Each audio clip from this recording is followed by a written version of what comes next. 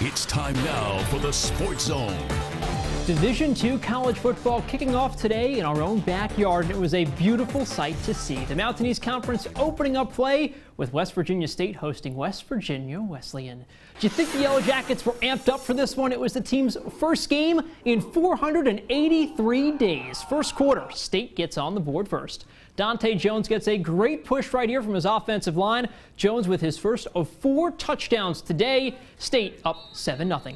Still in the first quarter, Wesleyan would punt the football, and this punt going to take a Yellow Jacket bounce. And Jakar Tucker picks it up, and no one is catching him. Tucker going down the sideline and going the distance, 70 yards for the score. Stayed up 14-0. Yellow Jackets led 24-13 at the half. In the third quarter, Donovan Riddick finds Jones over the middle for the easy 19-yard score, and West Virginia State opens the year with a 38-13 victory over Wesleyan. After the win, head coach John Pennington says it felt great to finally see his team back out there doing what they love.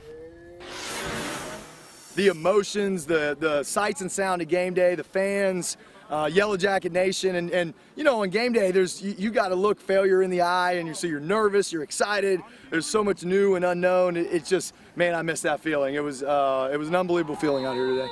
1-0 West Virginia State is back at home next Saturday, hosting Concord at 1.